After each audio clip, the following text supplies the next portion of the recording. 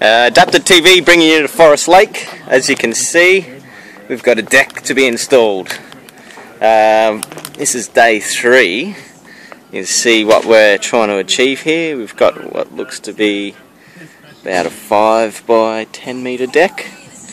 We're also, what was existing here... Hey Lenny, can you pass me a hammer, mate? We've got 2 were existing windows. We've removed those, and we're going to knock these series of studs out to put a big double sliding door, and then we're going to get a flyover roof over the top, which is going to cover the deck.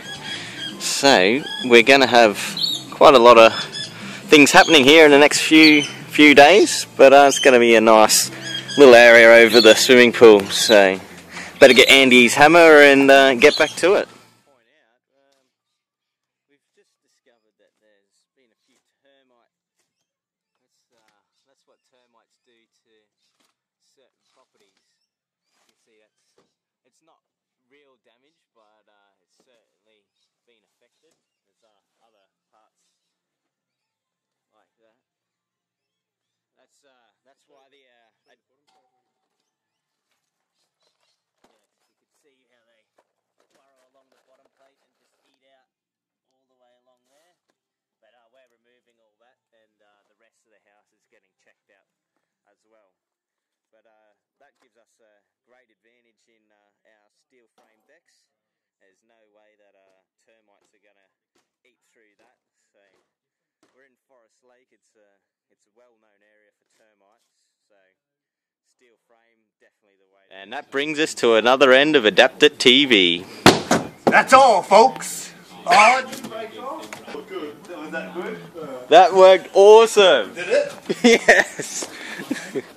I didn't hit stop in time. The transformation that's going ahead here. We've ripped out all the bottom plate, studs, window heads, all sorts, and we replaced it with a massive 300mm beam, which took the weight off this prop here. Yeah, so you can see how we did have 4 props temporarily suspending a piece of RHS that was holding up the roof whilst we knocked studs and everything out, and now we've got the beam in there. That's now taking the weight of the roof. You can see that's nice and loose up against the roof, so it's all nice and sturdy. That beam's spanning that quite easily, and we just got to put a few more extra studs in, and then we will have to put the door in. So hopefully later today we'll have the door installed for you. We're all ready to go for the door. Just sort of show you the framework before we cover it all up. The cyclone straps are all nice and secured onto our beam, and all ready to go on this side here. And we've got our watertight flashing there. We just got to fold that where that concrete is there. It'll fold down like this, and the door will sit on top of that. So should all be watertight. Even though we're putting a flyover roof there, it's always good to make sure you have it watertight. And we're going to install the door. As you can see, progress has happened regarding the door. It's been installed. Fits quite nicely. Right in up against where the existing window was sputting up before, up that side and that side. We'll have to fill in the gaps where we had to knock the brickwork down a bit. We'll just fix that with a bit of render, and also along what now is the sill. That'll get a little bit of render to neaten it up, and a bit of quad and a bit of paint to fix where the old brickwork was there. Progress has been for today. We've got 3 massive 140 by 140 posts installed, and we've started putting our decking on. New product that we're using is a clever clip system, and you can see what Andy's screwing down here. It's a series of, it's like metal like spikes. I'll zoom in right in there. You can see there's two little sprigs there, and they clip. We've got, as you can probably see down in here, they clip into the side of the groove on the Modwood there. So it clips in nice and tight. I'll show you, and it's quite easy to install. I've got one set up ready to go here. As you can, that's just loosely sitting on top there. I'll get Andy to hold the camera, and it's just a matter of stepping on the board, and it clips in on each joint,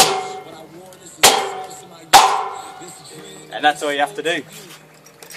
So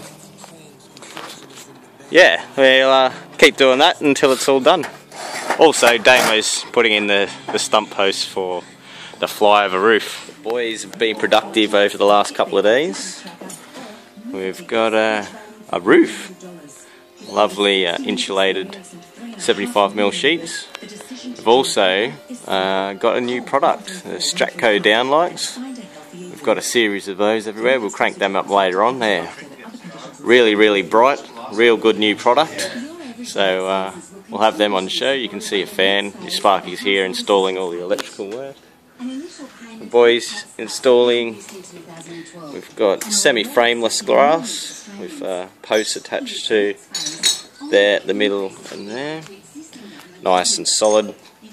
Looks quite nice. We'll clean that up obviously and be very nice. Inside we're just